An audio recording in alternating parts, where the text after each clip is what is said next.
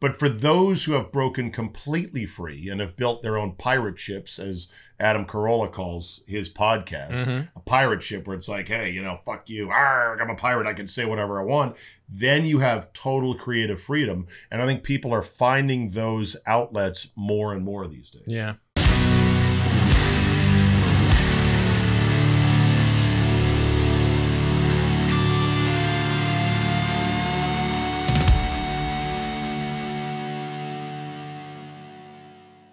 The Fred Minnick Show is brought to you by Michter's and 291 Colorado Whiskey.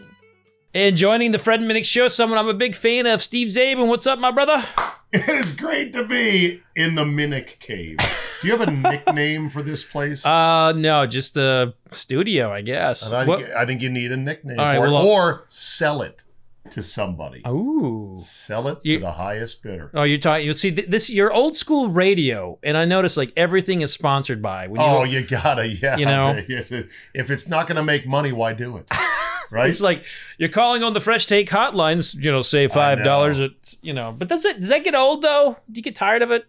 Well, I mean, you can overdo it. Let's put it that way. You can definitely overdo it. But I think this special studio, which has an unbelievable array of bourbons, needs a name, but we'll let it soak. Okay. All right. Well, I tell you what, I'm not really good with coming up with my own names for my stuff.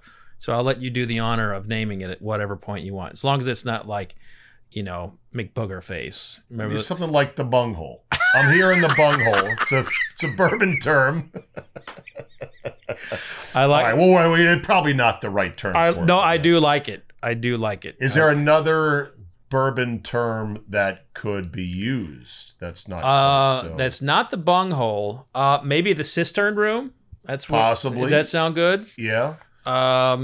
Rick House, Warehouse, overused probably. Yeah, I like the Rick House though.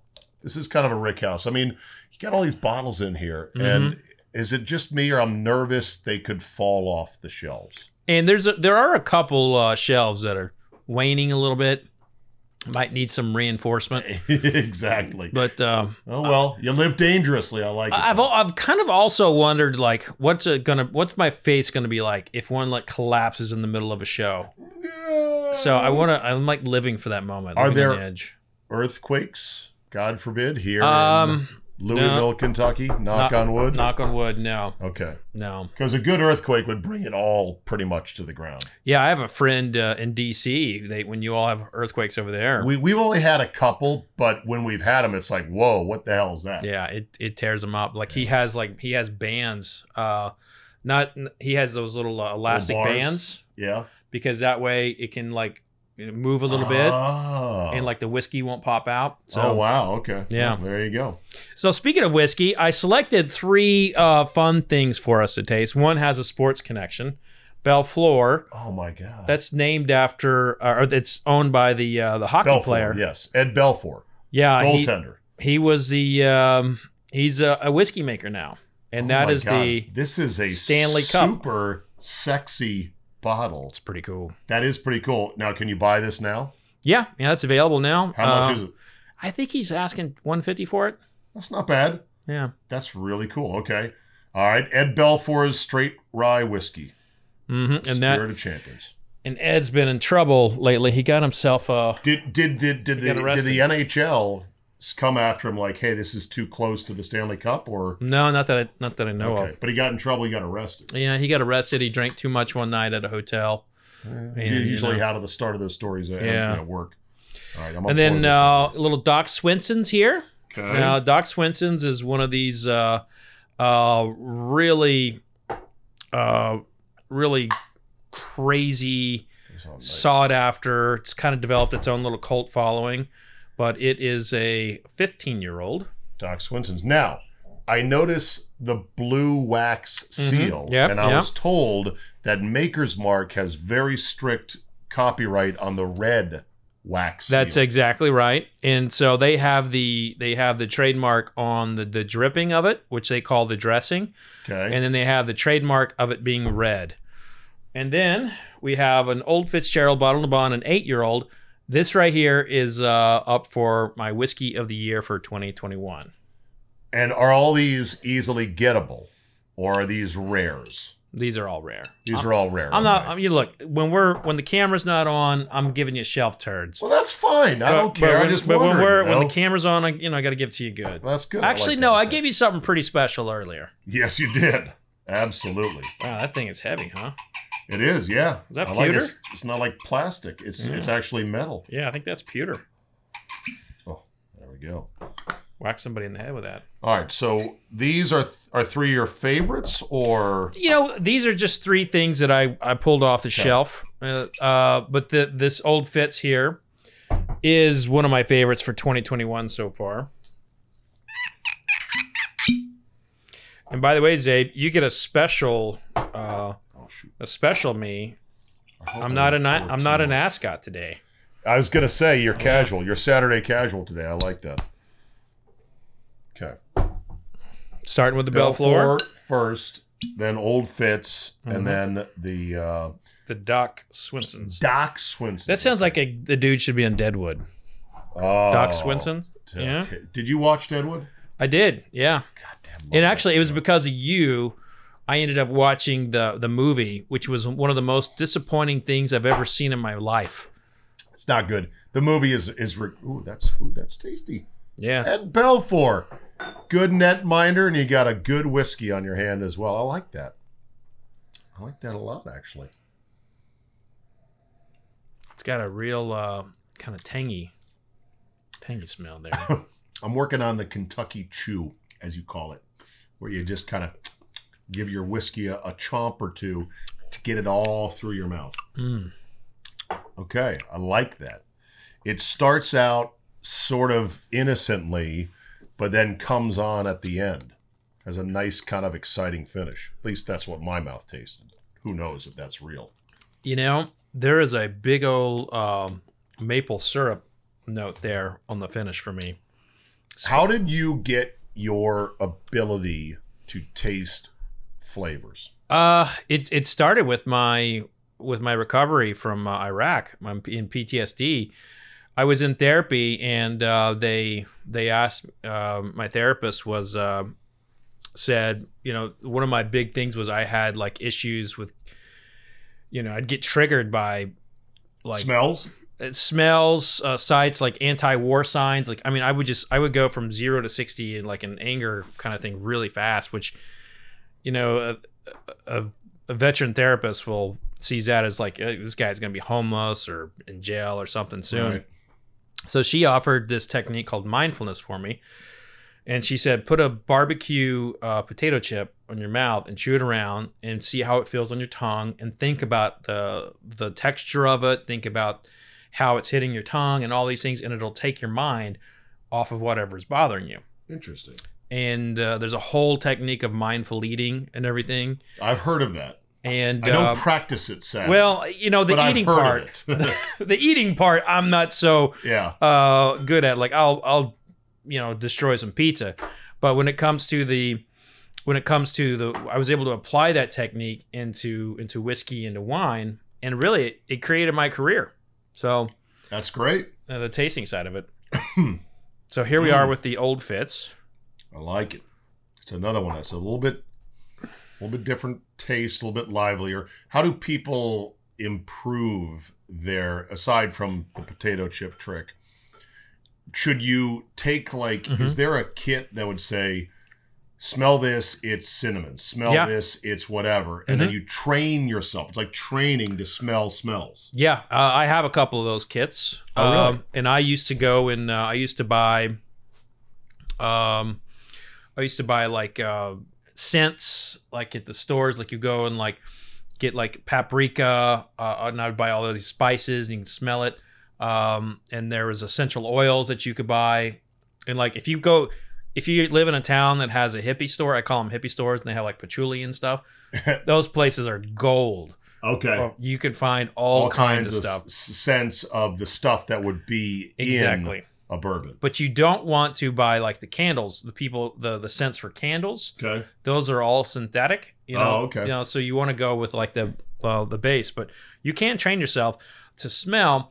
But people forget that, the other part is tasting.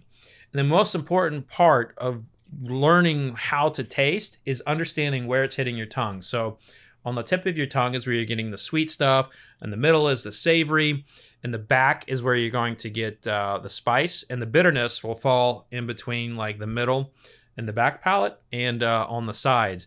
And if you taste a lot of bitterness, it means you're probably a super taster. Like there's a gene that 1 in 4 people have that allows them to taste things that other people can't. Really? And interesting. And like it's difficult to spot it in spirit sometimes. But so going back to these two, I would ask you if we're in the Czabe train your palate moment, let's taste the Old Forester again and tell me what's the most prominent Old Fitzgerald, not Old Forester. Yeah. What's the most prominent spot it's hitting on your tongue? Okay, let me give it one more taste. Let me think about where it's hitting me on my tongue.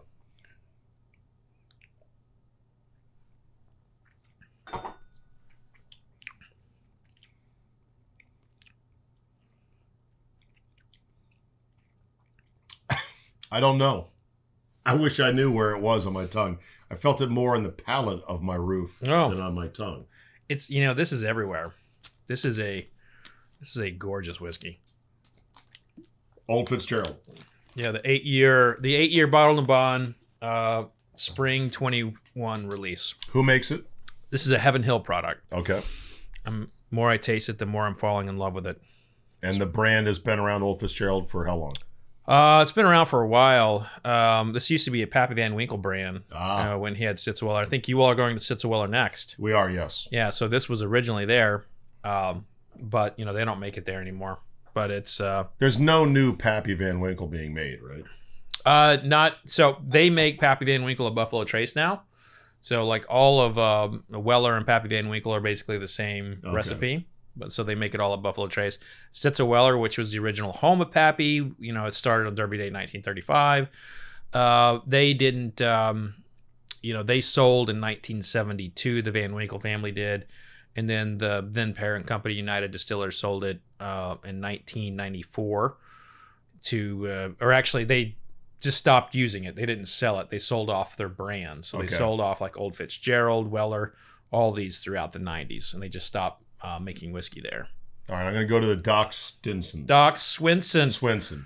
Would have been on Deadwood. Yeah, that's right. Here we go.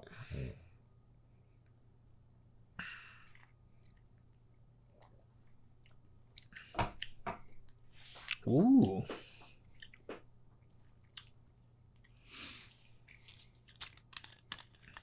Tastes bolder, a little bit more full of flavor. Might be that 118 proof talking to you. Yes. Kind of sense that. What's the highest proof you can have? Well, you can get a lot higher proof in like rums and Irish whiskeys. But in bourbon, what's typically the highest? In bourbon, the highest you really see is 140. Okay. I mean, you theoretically... So if you may recall from the definition of what bourbon is, it can't go any higher into the barrel any higher than 125 proof. Okay. But what happens is the water will evaporate while it's in the barrel, depending on where it's stored in the warehouse, and the proof will go up. Right. And you don't really see it vary too far out of like 130. Like 130 to 135 proof is usually the max it'll get. But occasionally you will see 140 proof.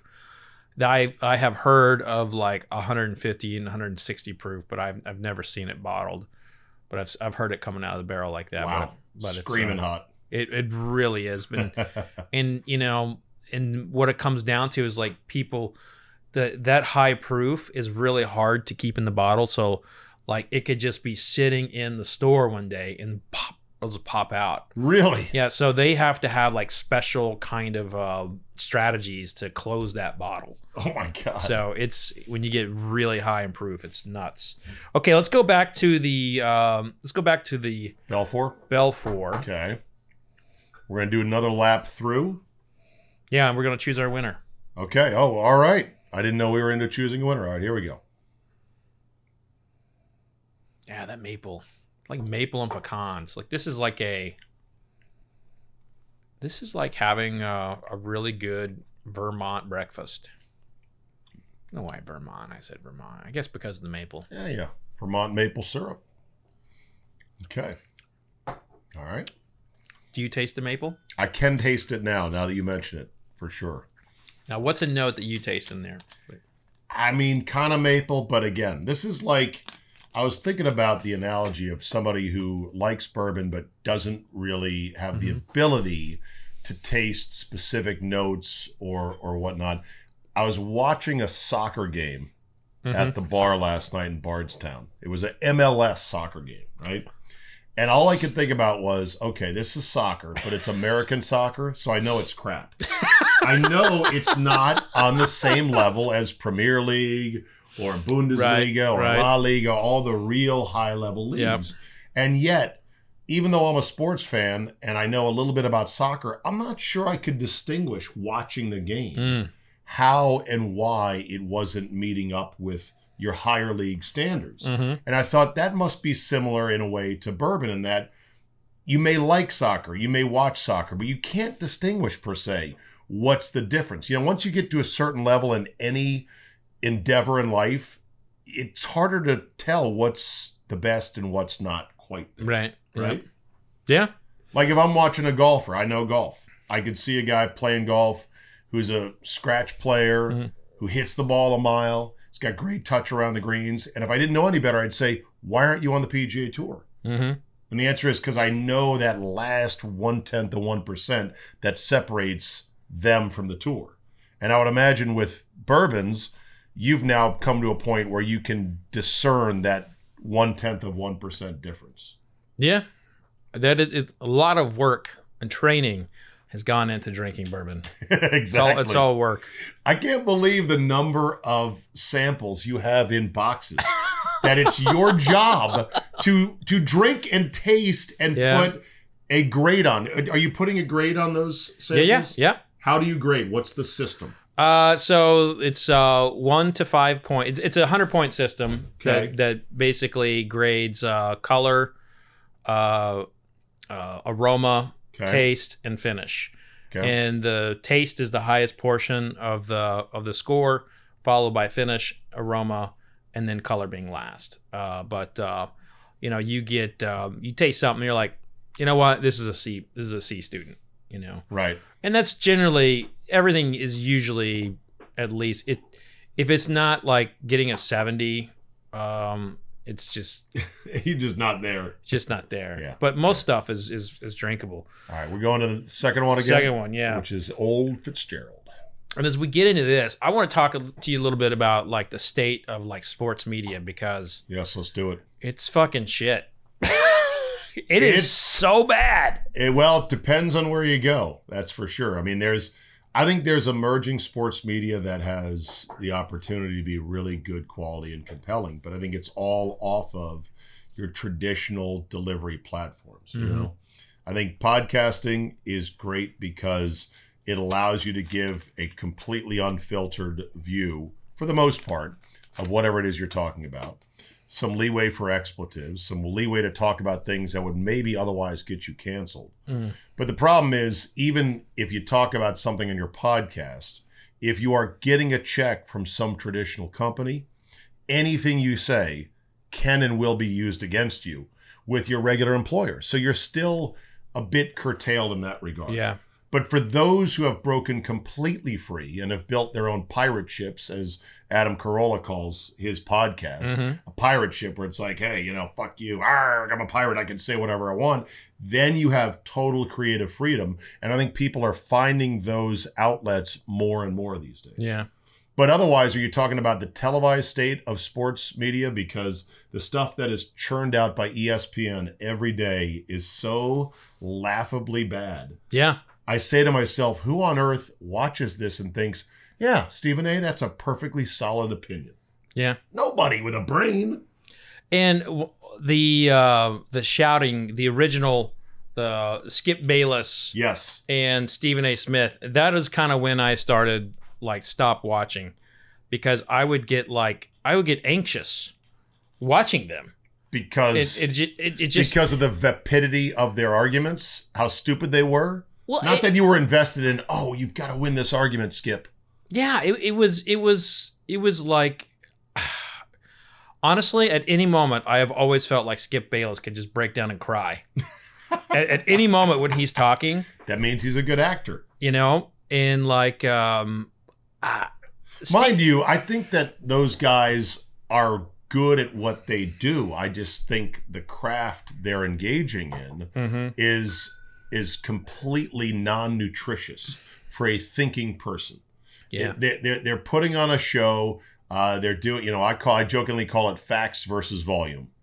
One guy has the facts, the other guy yells. Who's gonna win the argument? The fact that Around the Horn assigns points to so-called individuals with their commentary is laughable on its face. Yeah. Because when we're sitting at the bar, you and I, and we're talking about whatever, the latest Louisville game or Kentucky basketball, we are arguing a bunch of nuance and we're kind of agreeing on certain points. And we're looping back to go, okay, hold on a second. You said this. It's a more natural conversation. The stuff that they put on ESPN is not natural in any way. It's designed to be confrontational. It's designed to be your side, okay, battle it out. And that's not how life works. No. As we go to Old Fitzgerald. We did Old Fitz. I didn't. You went straight to it. Did I really? Oh, I think I said, you know what? We did go to Old Fitz. Well, check the tape. Let's go to replay. Check the tape. No replay allowed here in the bunghole. Right.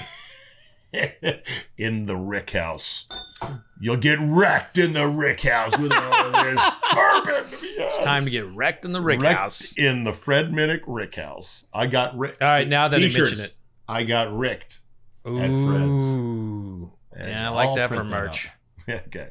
I think we're on the third one now. Yeah, we See, this is the thing. You do these 2 laps through. Actually, we're going to start a new segment over which one we're on and just yell at each other the whole time. Okay, I know what I like.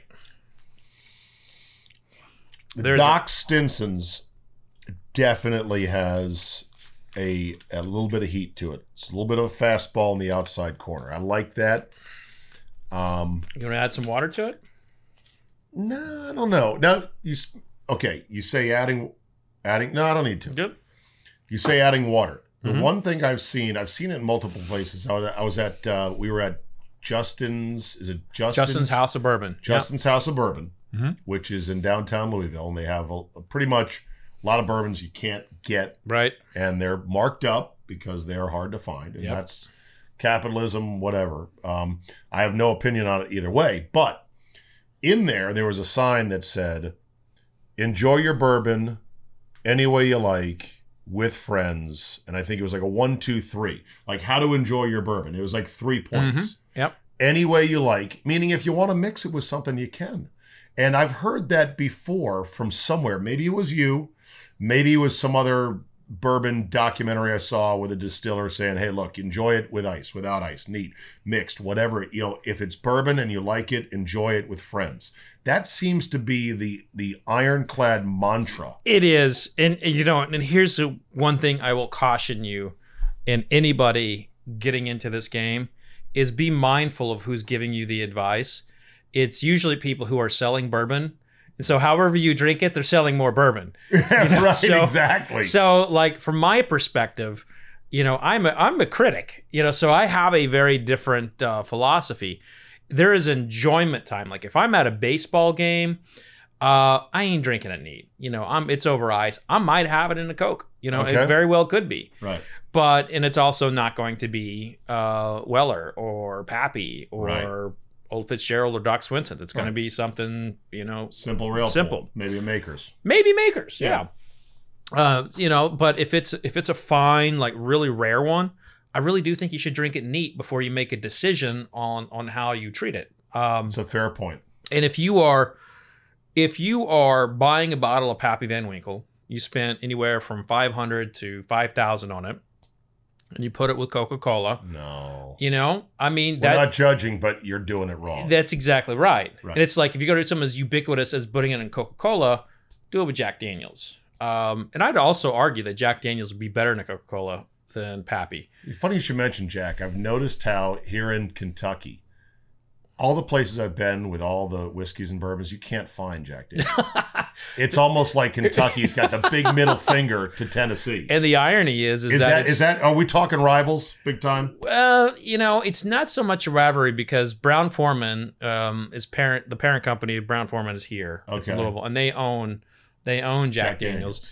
And if it wasn't for Jack Daniels, Jack Daniels opens a lot of doors for bourbon and Kentucky bourbon, and it's like the retail side is basically just like what moves, and Jack Daniels doesn't move here. It just doesn't move here. And I picked a barrel for my music festival, Bourbon and Beyond, of Jack Daniels, and it was one of the best Jack Daniels ever.